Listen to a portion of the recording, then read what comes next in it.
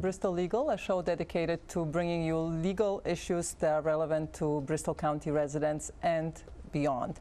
I am Elizabeth Nowakowski. I'm the Associate Professor and Coordinator for Paralegal Studies at Bristol Community College. And today I'd like to welcome our guest, District Attorney for Bristol County, Thomas Quinn III.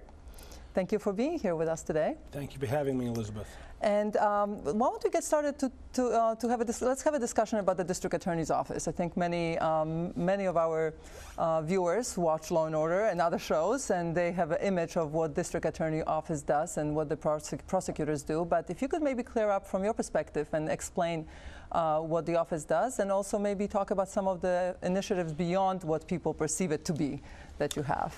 Well, the District Attorney's Office is in charge of prosecuting all criminal offenses in Bristol County, approximately 20 cities and towns. Most cases are prosecuted in the district courts. There's a district court in Fall River, there's a district court in New Bedford, there's a district court in Taunton, and one in Attleboro. The more serious cases ultimately are prosecuted in the Superior Court, which is now in Fall River, the Fall River Justice Center. Those cases would include murder and rape and drug trafficking and serious assaults and some other cases.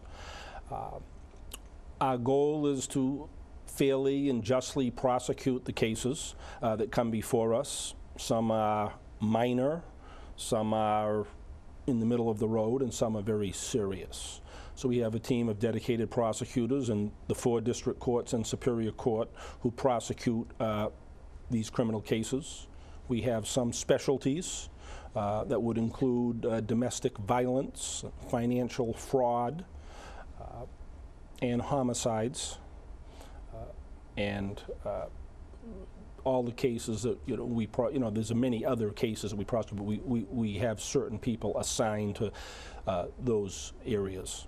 And there's only one Superior Court in Bristol County. Yes. At this point. For criminal business. For criminal business. That's Fall River. And yes. how many prosecutors do you have in your office currently? We have approximately 65 to 70. We'll be hiring several prosecutors late next month when the bar results come out. So the staff has grown quite a bit since when I first started almost 30 years ago. And how do you decide which cases go to trial, which one to take to trial, and which one to actually prosecute? Who makes the decision? And well, the prosecutors make the decision, whether they're supervisors in the district and superior courts. I mean, the district court has many more cases. So an assessment is made of the facts and can we resolve it without a trial, which in fact is what happens to most cases. The Superior Court is the same approach. It's a slower process, there's fewer cases, but they're much more time-consuming, and the potential penalties are much greater. So, number one, the person, the defendant, represented by his attorney, has to have an interest in resolving it. We have to have an interest in resolving it on their terms or terms that we can mutually agree upon, or a judge in some cases can impose a sentence that they feel appropriate, which would be less than ours and maybe more than the defense recommendation in a number of cases. So we can agree, which happens in many cases. A judge can make the decision on his or her own unless it's a mandatory sentence. And you try to achieve a fair and just result. That can be debatable at times, but it depends on the person's record, the nature of the crime, the evidence supporting the crime, the person's potential for rehabilitation, or how badly someone was hurt in a particular case. And most cases do not go to trial, right? They do not make it to trial. That's correct. I think cases go to trial that can't be resolved. I mean, the system could not handle doing trials in the majority of the cases. But generally speaking, there's a resolution of most of the cases, and the ones that can't be resolved for whatever reason, which essentially is a person feels they didn't commit the crime, or it can't be proven, or the sentence recommended is not to their liking. So that's why people refer to it as plea bargaining. That goes on in most of the cases and is a very necessary part of the criminal justice process, as long as it's not abused. And what about some other initiatives other than the actual trying cases that your office is involved in? There are some preventive projects and initiatives that you're working on. I know you're very much involved in the community. Can you speak to some of the top things on your list in that arena? Yes. I think the top list is trying to protect the public from serious, violent, repeat offenders. Those are the people who have a history of committing crimes or committing very serious crimes with weapons or hurting children. That's a priority from the outset, if appropriate, to try to hold them in custody until their case is resolved, because we feel they're a danger to the community. That issue is becoming more and more important. I think there's some skepticism with people that individuals get out of custody who shouldn't prior to the resolution of their cases, and that's something I feel very strongly about and will continue to push for. We also have financial exploitation of elders that I have made a priority. Unfortunately, it is rampant in our society. The attempts to do it, the successful attempts. Our elders are a vulnerable group. Many widows or widowers and can be taken advantage of, unfortunately, by family members, caretakers, people that trust them. So I have created a financial crimes unit headed by Mike Scott, who's a prosecutor. I've added resources to it. We've brought charges in a number of cases because it just can't stand to steal from the elderly, or anybody for that matter, but the elderly who are vulnerable through scams or abuse of trust is just not acceptable. Domestic violence is a big issue to me. I've never cared for somebody abusing a woman. I think it's a cowardly act. It has grave implications for the generally it's women in 99% of the cases, and children who witness it, grow up with it, and unfortunately succumb to the example it's set and continue that cycle.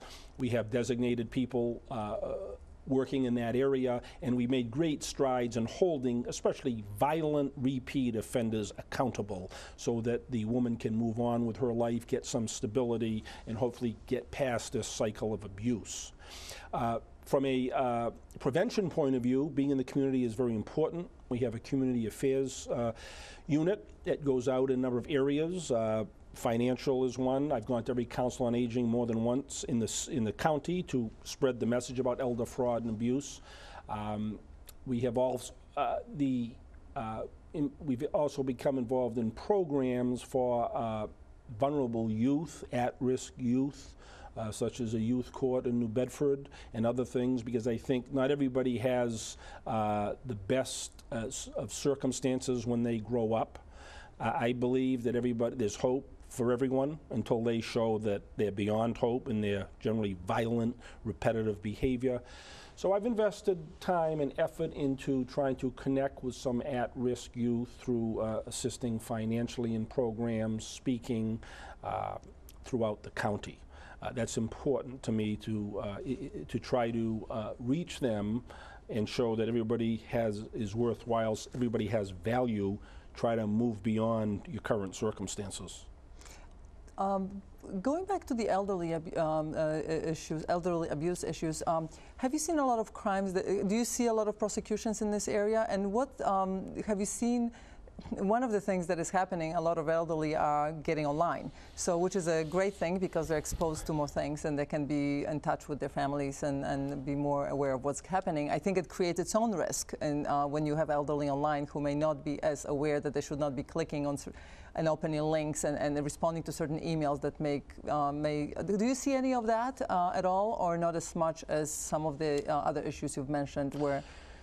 Yes, we see it. I mean, I think it's the phone, answering the phone and getting sucked into some of these scams. Okay. The computer also, so I agree with you. My advice is very simply and sadly, someone calling you on the phone, you don't know them, it's not in your best interest to answer the phone. They're trying to scam me, they're trying to scam members of my staff, but people can get sucked into these scams, the IRS threat of prosecution, which is fake. Saying that your grandchild is in custody, you must send money right away, fake, but it jars people. Just say no to it. That's my theme. There's a computer scam where someone says your computer is broken. Well, how would they know it's broken? But once you provide financial information, you get sucked in, you're out money. And these scams would not be attempted if they were not successful. So I'm trying to advocate and educate our elder folks and everyone not to fall for it. Don't be afraid to hang the phone up. Don't go online. If someone is calling you, you have caller ID, you know who the number is. You know who your daughter or son. I mean, answer the phone if it's the doctor. Don't answer the phone if they're calling from Arizona. Yeah, absolutely. So the most important thing is that keep talking to elderly, yes, whoever you are out there, and educate them. Absolutely, because we've brought prosecutions in a number of cases. It's not a, I think it's an issue that a lot of people are offended by, but it's not easy to prosecute these cases. If it's a family member, getting the elder to go against the family member, or a caretaker, it's a little easier there because you're not dealing with blood, but that simply can't stand to ruin someone's life when they should be enjoying it as best they can under their circumstances with health, you know, the various health issues that pop up. It's just not acceptable to me. So I'm making the effort to do it. I mean, it involves getting bank records. It involves the type of prosecution is a little more complex. But we're committed to doing it. I think we've had very good results so far in the last 2 years. So it's important that if you see something, say something in those situations, because sometimes you may be suspecting that something is happening with your neighbor or elderly neighbor, so you should bring it up to someone's attention and make someone aware. You should, because even if we prosecute the case, in the end, you're really not going to get satisfaction. I mean, we had a case recently in New Bedford. Older gentleman was saving money for his own well-being and his grandson's education, and an individual who he knew, he trusted, had control of his financial affairs, stole $100,000. The man died and was left with a nursing home bill. We indicted the case. He did not go to jail, which was unfortunate, because he should have been in jail for what he did to that man. And that's somewhat of an extreme example, but it is common that the variations of that type of conduct goes on, and it is despicable. And it's very sad because we all know that these things are happening and often are not caught. So many go unnoticed, and unfortunately, if someone is not impacted immediately. A very good point. Most of it is not going to be brought to our attention, but to think that you know, someone's going to steal money and they're never going to pay it back. I mean, in most cases, they're not going to pay it back. They spent it gambling or whatever they did, but they've helped ruin or significantly impair someone's life, who in many cases trusted and loved them. Moving on to domestic violence for a second. Your office has some resources as well for victims of domestic violence. I think, you know, we know that one of the factors in domestic violence situations is fear, embarrassment, and we have a lot of smaller communities in our county, and I wonder if some of the victims may be afraid to or embarrassed to go to the local police to report, you know, the situation. Where should they be going to? What are some other options other than the local police department? Sometimes they may not have transportation. Who should they call, and can they contact your office, for example? They can. I mean, the best approach if someone is being the victim of domestic violence is to go to the authorities, the police, because that's a criminal matter. If you feel more comfortably initially going to a local program, there are programs in various communities. In Attleboro, New Bedford, you have the Women's Center in different places. That's fine. But ultimately, that's a criminal matter. And they're difficult cases because, again, the woman who is the victim in most cases has a connection to the individual, the defendant, which I understand, and I have sympathy for the women in these cases. They love them, they're being supported by them, they have children together, someone has shown affection and attention to them. That's the human component. And then they're intimidated after the charge is brought, told to not go forward, to lie to the court.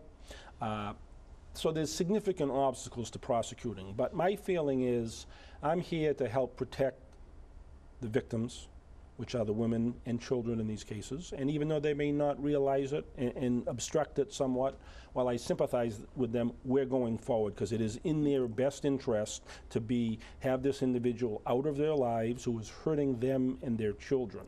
They deserve better. And that's what we're trying to do. It's case by case. It's not drama where one case is going to make a difference. We've had several women come forward in these cases who have said, with him out of my life, I've moved forward, I feel better, and I'm moving in a new direction, and that gives me a lot of satisfaction, because it's, you know, it's no pun intended, it's hand-to-hand combat trying to prosecute these cases because of these obstacles, but I'm committed to it. We have dedicated resources. Putting your hands on a woman, especially some of the outrageous, violent conduct that I see, not acceptable. And you have a special group of prosecutors that deal with just those cases, is that right? That's correct.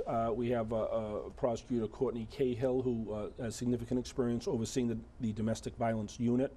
We have education and prevention through the office, and in each court we have victim witness advocates and prosecutors who handle those cases. Okay. Thank you. Let's talk about the office generally. How has it changed over the years? You've been with the district attorney's office for many years. You've been in your current position for a few years, but you were in the top leadership role for almost a decade before that. How have the trends changed? What, you know, the world is changing, the way we communicate is changing. Obviously, the laws are changing. If you step back, what are your thoughts? Well, I started almost 30 years ago, so I started out as a soldier, so to speak. So I sort of started from the bottom, if you will. And then I worked for 8.5 years, and I was on my own for 10 years, and then I was the first assistant for about 8 years, and now the DA for over 2.5 years. So I've kind of been exposed to every aspect almost of the office, or at least in terms of positions. Young in the district court, in the superior court, first assistant. I think several things have changed. The violence related to drugs and guns has gone up significantly. In the early 90s, I'd say mid-90s, you did not see a lot of gun cases, most likely associated with drugs. In the superior court, there's a lot of them now. Drugs existed back then, and there was a lot of it, but the groups that associated to protect their drug dealing operation has increased in more homicides specifically related to drug dealing. The technology has made a huge difference. DNA has come into the forefront since I was there. Before, it was a blood comparison initially. So we have DNA, we have cell phones, which are significant to solving many crimes now. We have the phone numbers that connect individuals. We have text messages. Facebook and the technology has changed the investigative landscape significantly. A number of cases, the Aaron Hernandez case, which is a big case, the Michelle Carter case, really a good part of it came down to technology, videotape surveillance that was offered into evidence that made a huge impact in the case. That's what I see. Domestic violence has always been there. Years ago, they didn't charge it as much. People didn't come forward. But it's there's a lot of violent episodes of that. Elder fraud has always been there, I'm sure, but it's become more, I think it's come out in the open a little bit more. People have always been stealing. It's sad. It's, you know, from a criminal sense, it's the American pastime, not to use that analogy, but it is.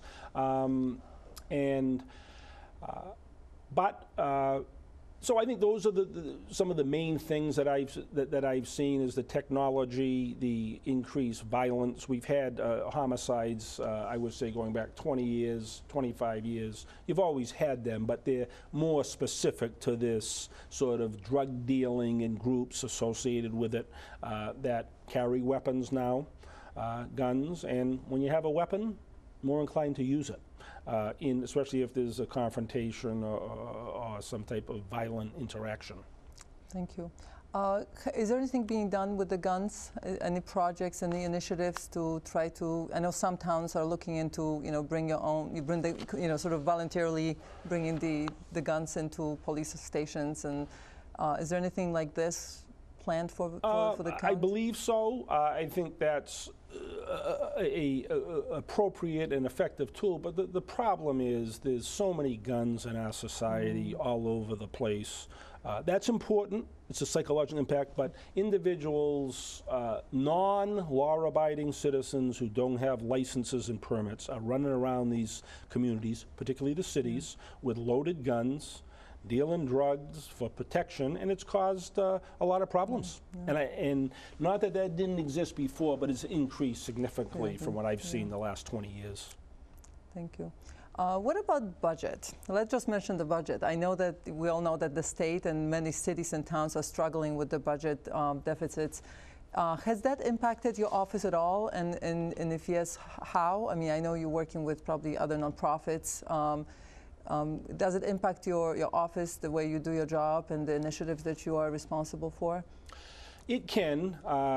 When I first got appointed, it was in the middle of the budget cycle 2 years ago, so I think we're approaching 2 years in the budgets. I mean, the money that's appropriated is always an issue because we are very busy, and it can be resource driven, the type of things you want to get involved in. Our main responsibility is to prosecute the crimes coming in, but having programs and more staff can be critical. My feeling is, I mean, I've worked with the legislature. I think I've developed a good relationship with them. They've been helpful to me. We were able to increase our state police overtime funding.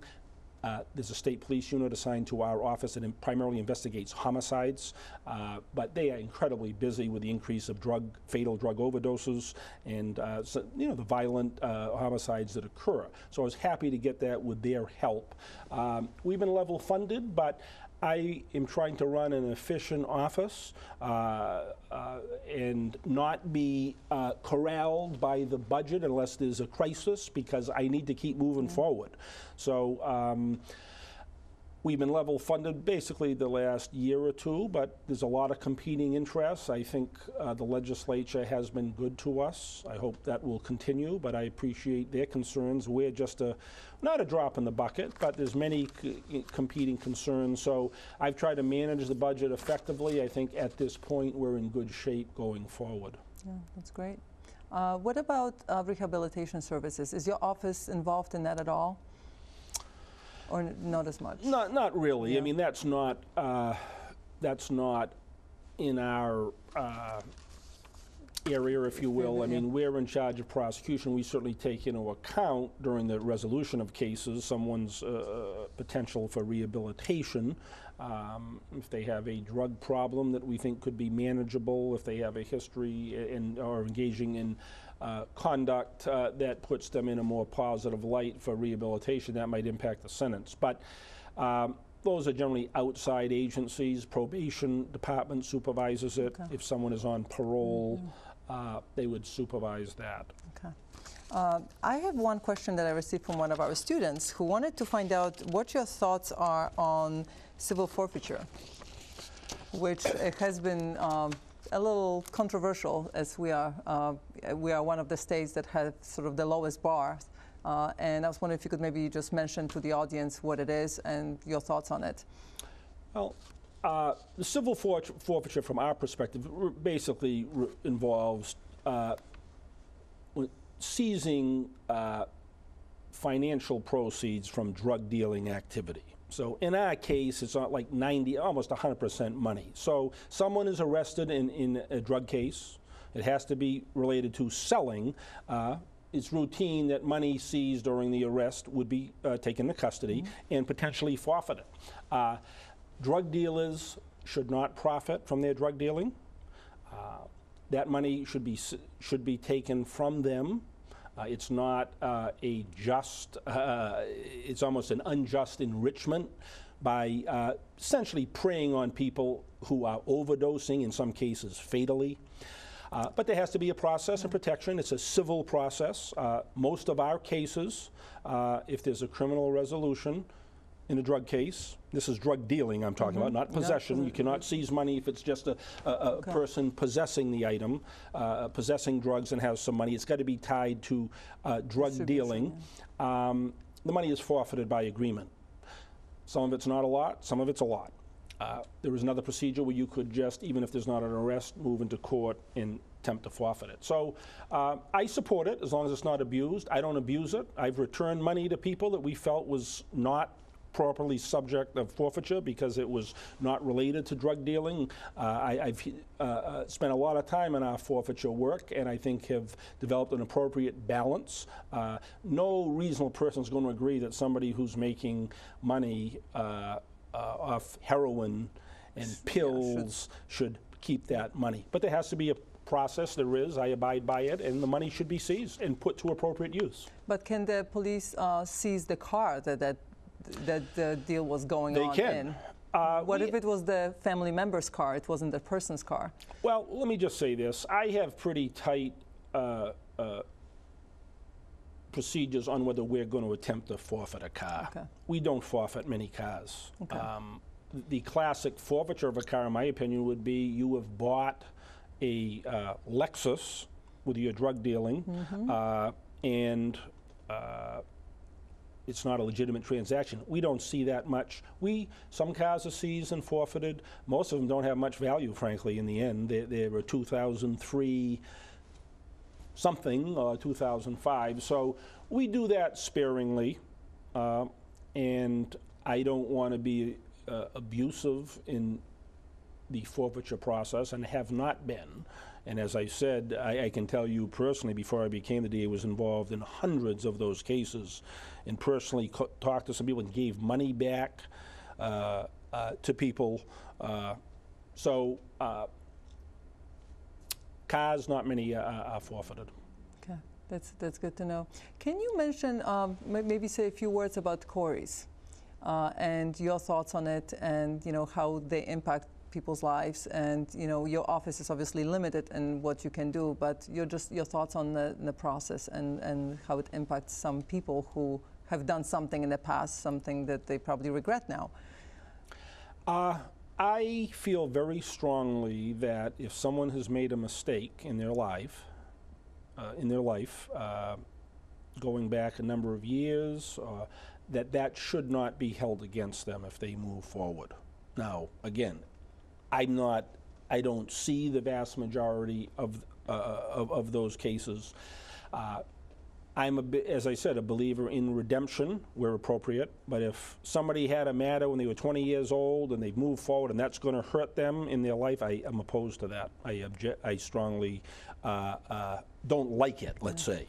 Now, it's not in my area, but certainly I've had a number of cases over the years that have been brought to my attention that would have a negative impact on an individual who has moved forward with their life, and I've participated in resolving that case, so that would not be a burden. So I don't think we should have stringent Corey laws that can hurt an individual from their past. We all make mistakes. I mean, we're not talking about individuals, raping children or stealing vast amounts of money. That should be part of the record, because people want to know about that and could have liability if someone was brought in. But in general, for minor matters or someone made a mistake, I am sympathetic that people should be allowed to move forward. Okay. I think we are out of time, so I wanted to thank you again for joining us today, and hopefully we'll see you back on the show in a couple of months so you can give us more updates on your initiatives and what is happening in our county. I'd be happy to come back. Thank you for having me. Thank you so much. Thank you everyone for watching, and look out for new episodes of Bristol Legal. Thank you.